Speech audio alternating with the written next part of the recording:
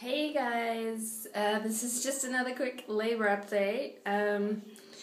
Baby is still in the belly, as you can see. Yeah, I had a bit of a sleepless night last night. I was getting like regular contractions at about 1:30 to 2:30, like they were coming about 5 to 8 minutes apart. And they were getting quite intense.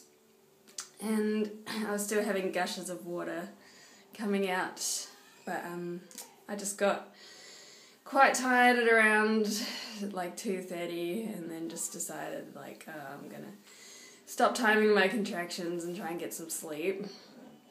And then it took me about an hour to get to sleep because I just couldn't relax and just my mind was racing and everything was going on, so but then eventually I fell asleep around 3:30 and then I kind of woke up an hour later and went outside to see if anything was happening because I'd felt my contractions had kind of stopped, so and then I just thought, it's a bit pointless, so I went back to bed.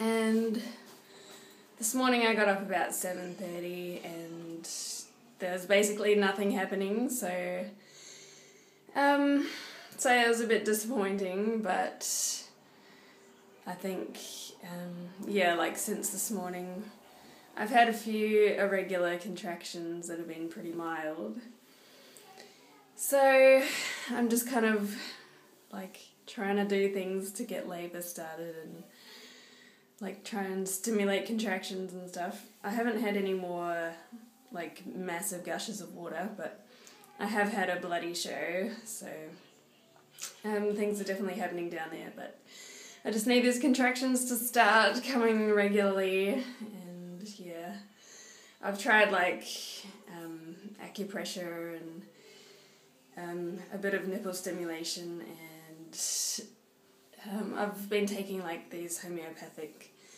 pills to try and kickstart labour, but so far it's not really happening, so we're just about to go for a walk and hopefully they'll start getting a bit more regular.